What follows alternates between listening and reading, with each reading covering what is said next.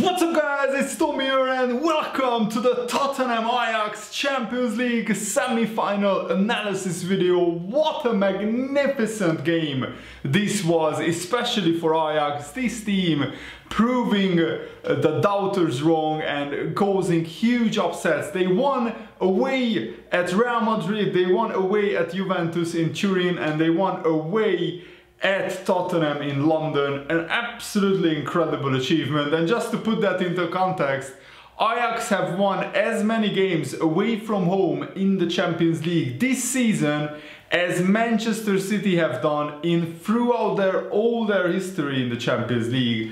That is incredible, honestly. And Ajax are playing with the freedom that you know, they are under no pressure. They are just enjoying their football, and it's honestly a joy to watch. And if Liverpool weren't in the Champions League semi-finals, I would want Ajax to win the whole thing. I would want Ajax to win the Champions League. And this team, of course, it's sad that it will be picked apart, but that's just the nature of football nowadays, that the big talented players, big talents gravitate towards bigger clubs. And honestly, the Ajax stars probably deserve to have bigger wages and play for big trophies season in, season out. Frankie de Jong is already going to Barcelona, it's confirmed, but I'm sure that David Neres, Van de Beek, De Ligt, and even maybe Dusan Tadic and Hakim Ziyech, these are the best players in this Ajax team, and I think they are riding a wave that is almost unprecedented. This Ajax team reminds me of the Monaco team of like 3 years ago, I think it was, where they got to the Champions League semi-finals. On the other hand, it's a bitterly, desperately disappointing night for Tottenham, because they are so close to the Holy Grail, the Champions League. And imagine what the Arsenal fans would do if Tottenham won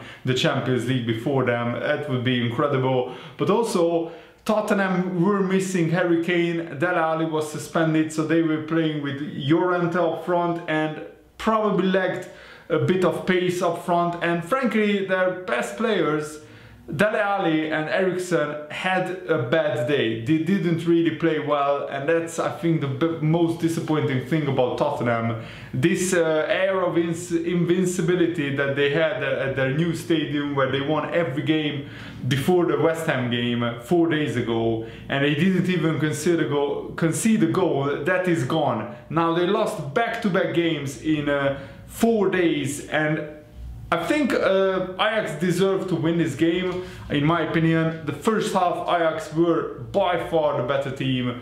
Tottenham just came into it in the second half a little bit, but Ajax missed a glorious chance. David Neres hit the post in the second half, and that could have ended the tie. If it's 2-0 Ajax, it would be almost impossible for Tottenham to win by 3 goals.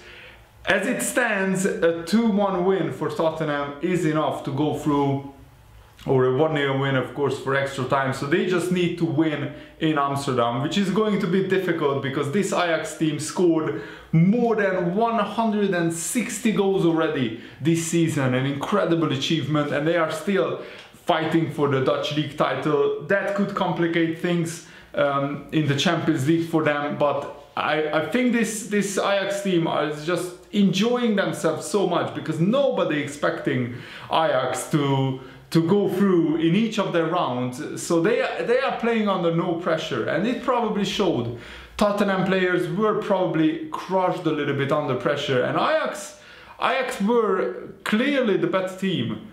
And in fact, Moussa Sissoko said a very surprising thing, that the Ajax players intimidated Tottenham.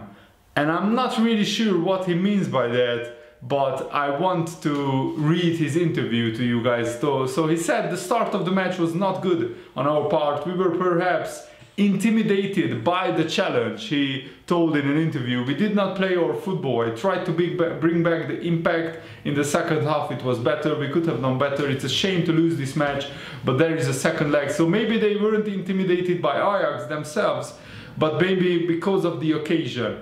And it's always very difficult.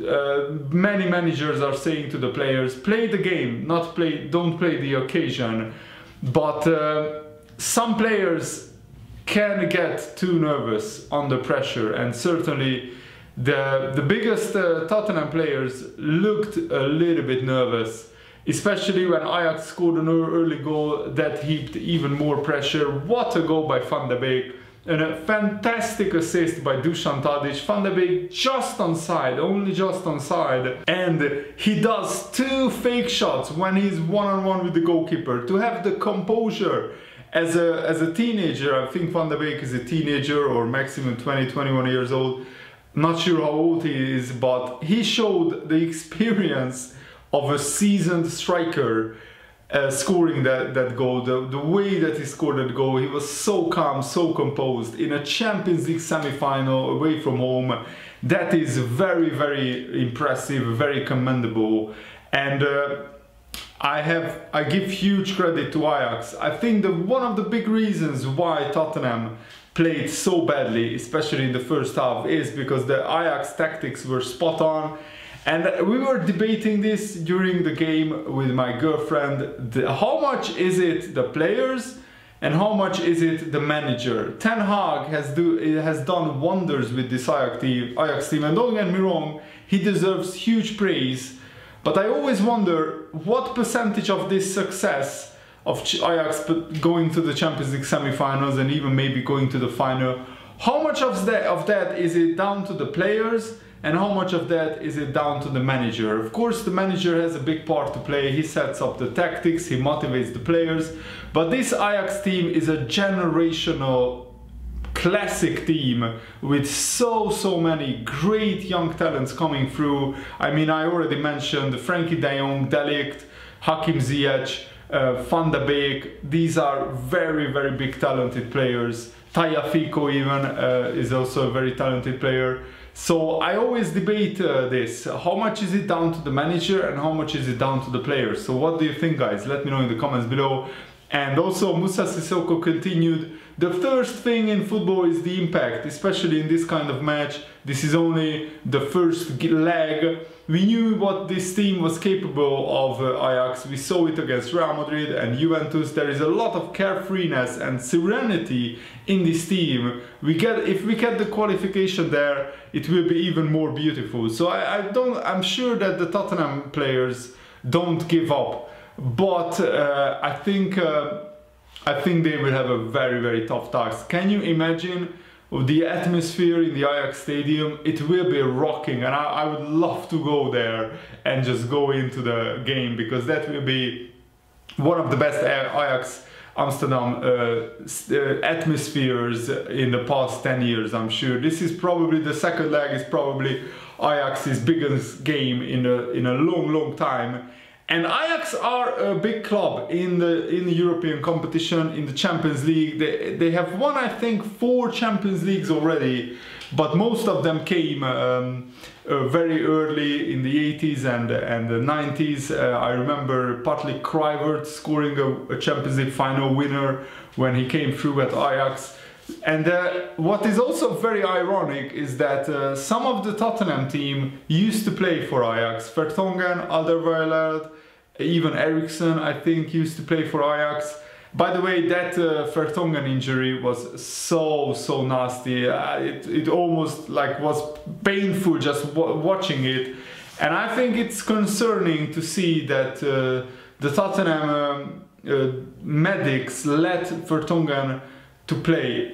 In that case, when there is a danger of concussion, I think you should take the opportunity out of the player's hands to decide whether he should play on or not. For example, Fabinho suffered concussion in the Liverpool game before the Huddersfield game, and he was taken off 1 minute after he came on. I think it was against Porto. Even though Fabinho probably wanted to continue, it's better to be safe and sorry. Because if Vertonghen suffers a bigger injury because of playing for another 5 minutes, that would be very unfortunate. So I think the rules need to be changed about concussion. And let's talk about the Ajax manager, Erik ten Hag. He has been the assistant of Steve McLaren and also under Pep Guardiola. I think he learned a lot about Pep Guardiola because he was the second team's manager at Bayern Munich when Pep Guardiola was at Bayern Munich. I'm not sure many of you guys know that. And he learned probably some of his philosophy and some of his playing style under Pep Guardiola, because Pep Guardiola played the same football at Bayern, almost the same football at Bayern that what he did at Barcelona, and it was a really, I think this is the breakthrough season of Erik ten Hag, and I have a feeling that one of the big clubs, maybe in the Premier League or in the Bundesliga or even in the Serie A, one of the big clubs will appoint Erik ten Hag, because sometimes the Ajax managers go on to get bigger jobs. I remember Frank de Boer got the job of Inter Milan not too long ago, and also Peter Bosz, who used to be the Ajax manager, he got the job of Dortmund not too long ago. Those weren't successful, but this is a great like learning curve for Erik ten Hag, and honestly, to guide this young team to a Champions League semi-final, and Ajax have now a very good chance, I would say 65% chance against Tottenham to get to the final. Of course I want Liverpool to win the Champions League, but if Liverpool go out against Barcelona, I want Ajax to win the Champions League. That would be just a magnificent achievement, and some of these players know, the Ajax players, that that will be potentially their last game as Ajax players, so they will want to go out with the biggest trophy there is in club football. Can you imagine the scenes in Amsterdam if Ajax win the Champions League? Wow, that would be spectacular. So yeah, let me know what do you think about this game in the comments below, and thanks for watching. Hope you enjoyed this. See you later guys, goodbye.